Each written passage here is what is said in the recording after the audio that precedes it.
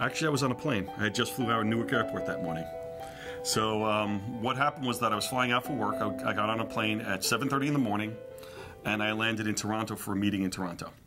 And I touched on the ground, and I got in my rent-a-car. Didn't know anything had happened. Nothing was said on the plane. Got in my rent-a-car, heard on the news for 2 seconds about a plane hitting World Trade Center, and I'm thinking that it's a little plane. You know, you heard these little stories before. Shut off the radio, left a message at home, got to a meeting, and everybody's staring at me with their eyes glaring at me, like, what are you doing here? How did you get here? I'm like, what are you talking about? And they just took me by the hand, they brought me into a room, and the entire building was watching the news and watching the Trade Center burning. And I'm like, what are we watching? And I couldn't understand it. I couldn't make the connection that it was reality I was watching on television. And these guys, and I'm staring there, and I'm like, is that what's going on? And they're explaining what happened to me, and it still wasn't sinking in. And I remember somebody coming over my shoulder going, we just booked you a hotel because you're going to be stuck here. And I'm like, what are you talking about? Because I was supposed to leave same day. And like, I think you're going to be here. All the planes are being diverted into Canada. Nobody has a place to stay, but we got your hotel room. And I go, I guess I can stay for a night. And they're like, no, you're going to be here a little bit longer. I got you 3-4 nights. And I'm like, okay. And then it started to sink in. And then I tried to call back to New York. I couldn't get through. And now I'm starting to get a little panicky. You know, I got nephews who work down on Wall Street. I got friends who work at One Police Plaza.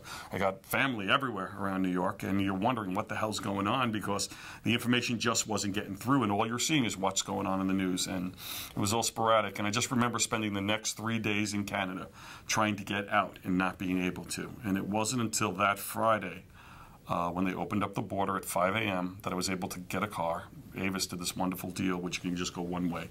And I got a car and drove from Toronto to Newark Airport because my car was still at Newark. And I got to the airport, and it's a ghost town.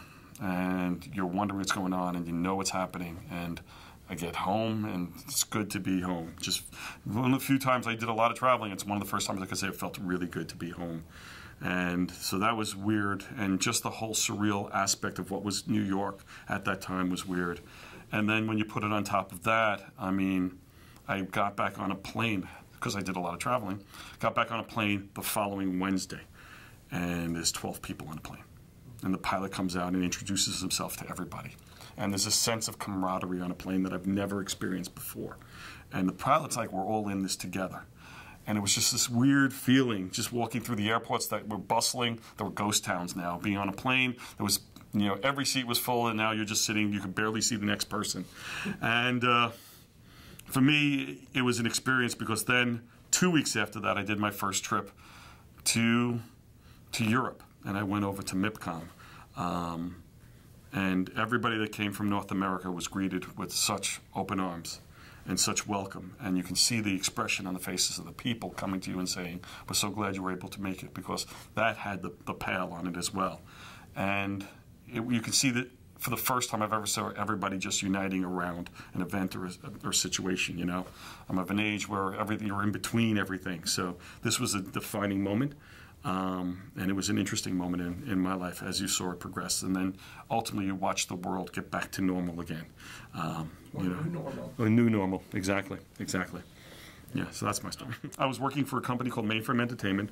We were based in Vancouver, so that's why I was actually flying a lot. So actually I was literally flying from Newark to Toronto that morning and from Toronto to Vancouver that afternoon. So my other flight naturally never made it, and I was pretty much landlocked in Toronto, and I had a lot of things to do there, but I couldn't do anything. I just wanted to get home.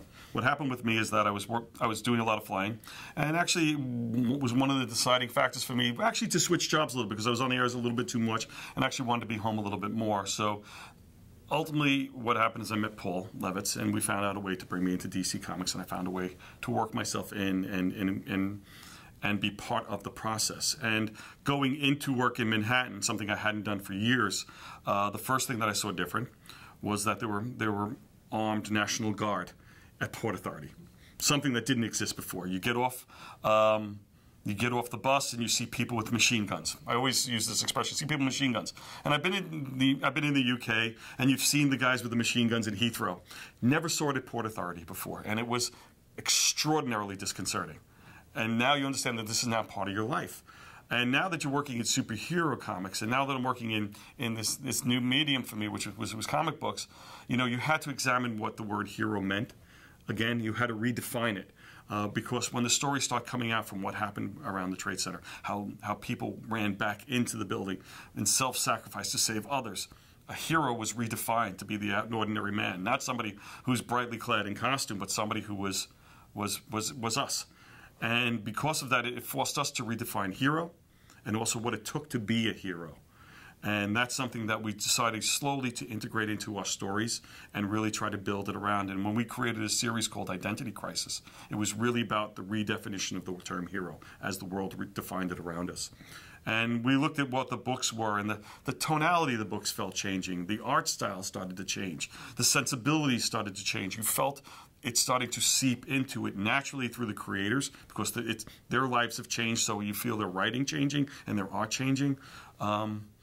But from us, we as a company looked at how our heroes were defined, and decided to redefine them to the new time. There's a couple of interesting stories there. I mean, Paul Levitz, who is the president and publisher at the time during September 11th, stepped out from the president and publisher's desk and actually became an editor again. And you saw on his face the level of personal pride in the product that he took in building the 2 September 11th books that really brought together so many different creators who wanted to participate, who wanted to express themselves, wanted to have a voice. And they took their time and crafted these 2 wonderful volumes in conjunction with another publisher and really built out what we feel is a beautiful volume to express so many different ways how people were affected by that. Again, our own stories took on a little bit heavier pail. We started to feel it in our characters and books a little bit more. And again, like I said, we let the sensibility seep in. We really didn't want to define it in the books as much, but we did let the sensibilities come in to how the world had changed. It's you know, I mean, the double-edged sword of this is because we tell comics, we tell fiction stories. The weirdness of this all is that prior to the events of September 11th, we actually had a Superman story where a plane, the president's plane, was flying through New York City, hitting into buildings. You know, when Lex Luthor was the president, which is naturally something that was. You look back and you say, we really didn't want it. We really wish we had, hadn't published that at the moment. Yeah, it came out right at the time that it got pulled from the stand. Yes, it did, exactly. Can you tell that story just very briefly? Sure. What happened was that we had a storyline taking place in comics at the moment. And, what they were doing is they were doing a big fiction story using Lex Luthor as the president, big, bold. And what happened is that his Air Force One was taking control over, and it was literally being flown through New York's metropolis to crash into buildings. Simple as that. And that literally was about to come out just when September 11th happened. And because of that, we saw it. It looked completely insensitive naturally to what was happening. And because of that, we actually had to pull the material because of that as it was occurring. On the other side, though, once everything had happened, Wildstorm, which is was one of the branches of DC Comics, was about to launch a new book later down the line. And this is from the events, spinning out from the events, from the September 11th. And they've launched this incredibly beautiful book called Ex Machina, written by Brian K. Vaughan and Tony Harris.